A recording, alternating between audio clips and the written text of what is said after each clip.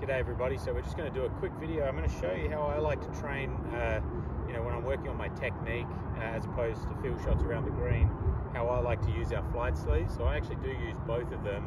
I primarily use the right one as you would mainly see it being used in order to keep that wide, shallow takeaway and increase that torso rotation. But I do throw the left sleeve in as well, just to remind myself to not let my hands release too much on particularly these straightforward chip pitch shots. So I'm going to go to this first flag here out in front of me. Usually what I'll do is I'll hit 5 with the right one on, take it off, hit 5 with the left, hit 5 normal. So I'm just going to hit a couple with each. So I'm going to go ahead, hit a couple with the right sleeve on. So straight back, straight through. Okay. Hit another one.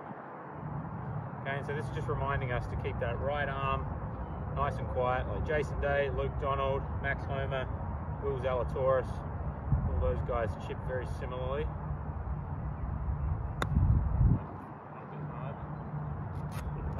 Alright, so now we'll go over, you can see here though how shallow those divots are, okay? You just cannot get steep with it, which is what I see is the biggest problem with most people. So I'm going to pull on the left arm, okay? So this is just going to help keep the left wrist quiet on the way through. This is really going to help you control your trajectory, keep the ball flight super duper consistent. This bottom strap doesn't need to be done all the way up, just lightly, okay? A couple practice swings, okay? Same thing. So it keeps that club face nice and quiet. So let's hit a couple real quick.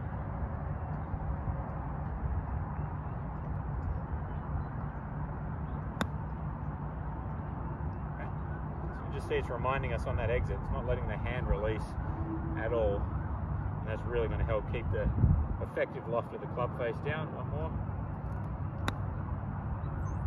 Okay, so now that's a good one there because I didn't actually hit that one very well.